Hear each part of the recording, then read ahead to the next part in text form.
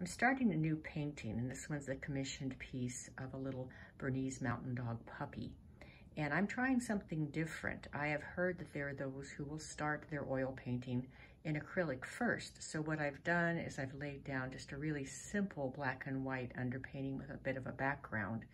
And I'm gonna see what it does when I start oil painting on top. I have a suspicion that it's going to have been a waste of time, but I just have always wanted to give it a try, so we're going to see what happens.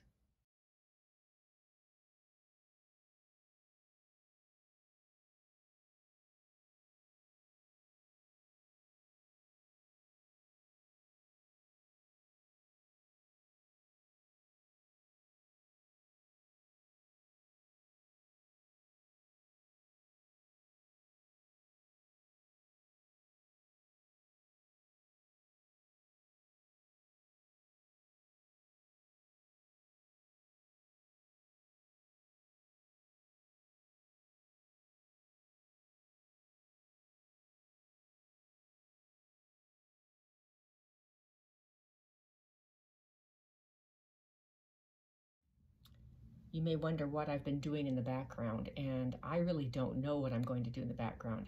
In the reference that I was given, the dog is sitting on a bed, and I really don't want to do that, so I was thinking just kind of like a sky idea, but I felt that the acrylic was a little bit too turquoise and a little bit too plastic looking, so I'm trying to soften it. So we'll see how that all turns out in the end.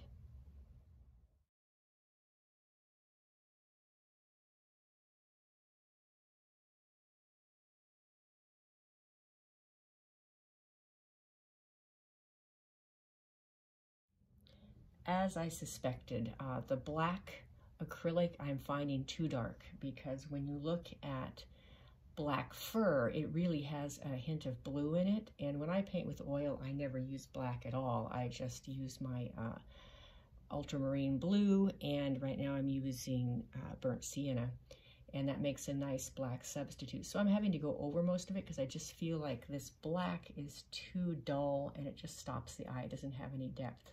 So it might be that I really am going to be painting over everything I did in acrylic, but it's always good to try new things, so I think it was a good experiment, even if I don't end up having any of it left when I'm done.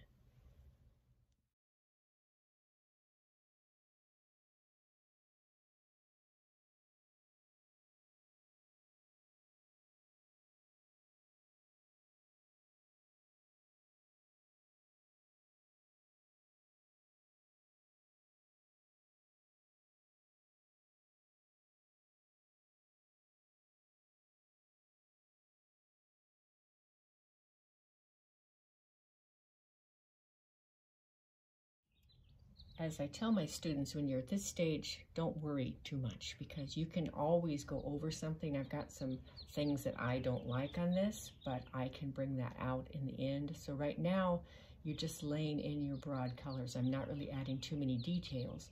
So hopefully this will start looking like a puppy real soon.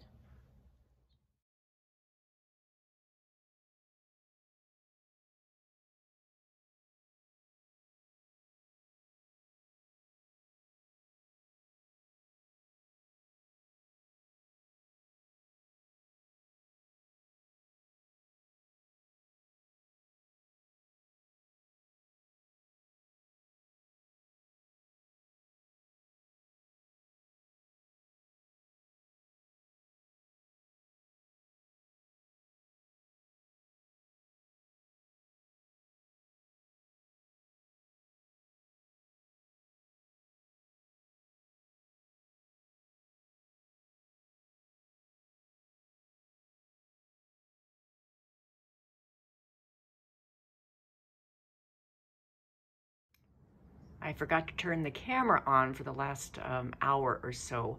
As you can see, I'm beginning to refine a few things. I'm not particularly happy with some of the colors I'm using on the dark areas because they're a little too flat, so I'm gonna need to work on that.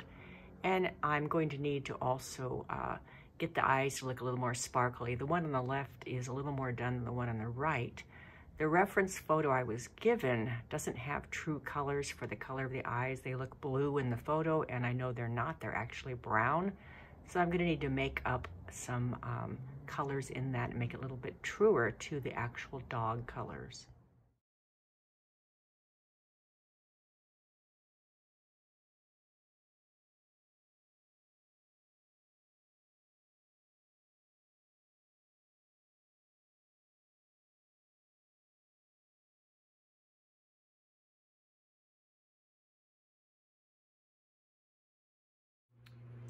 I apologize for the sound of the fan in the background, but it's gotten hot and I need to keep that on so I don't pass out.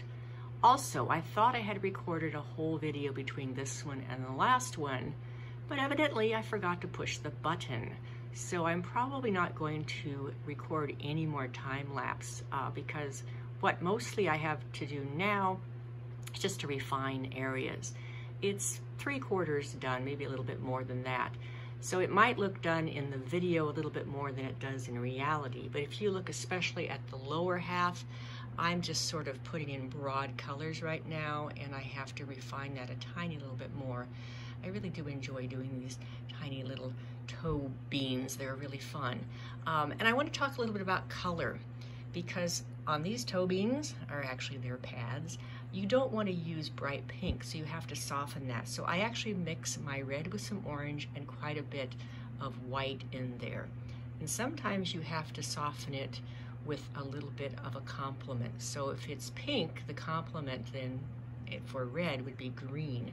I didn't actually have any green on my palette, so I made a little bit of green substitute using, of course, my blue and my yellow to soften that color. This is also true when you are making the orange color. If you try to just use orange straight out of your tube for an animal color of orange, it's going to look like a cartoon. It's going to be far too bright. So in this case, I've mixed my yellow and orange together, and then I've softened it actually with violet. I realize that violet and yellow are the true complements, but in this case, because it's a yellow-orange, it really works quite well just to cut it. This is also true if you're painting a person with blonde hair.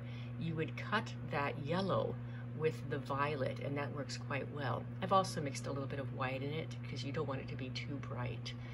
So I need to refine the bottom part, and I'm still not absolutely sure what I'm going to do with the background. I think I'm just going to make it support the dog but not be anything. I think I might make the bottom part look a little bit like cloth, because in reality he is sitting on a bed. So we'll see how it all comes out, and I'll probably just show you the end results when I get it finished. I'm going to call it done. There are always more things you could do, I suppose, but I think I am finished. You can always tell I'm finished because I have added my signature. So just a closer look. You can see I've tried to make the background of the fur soft so that it doesn't look like just little hard pin edges, because it is a very furry puppy dog. So I hope that the people I did it for like it, and I hope you enjoyed the videos.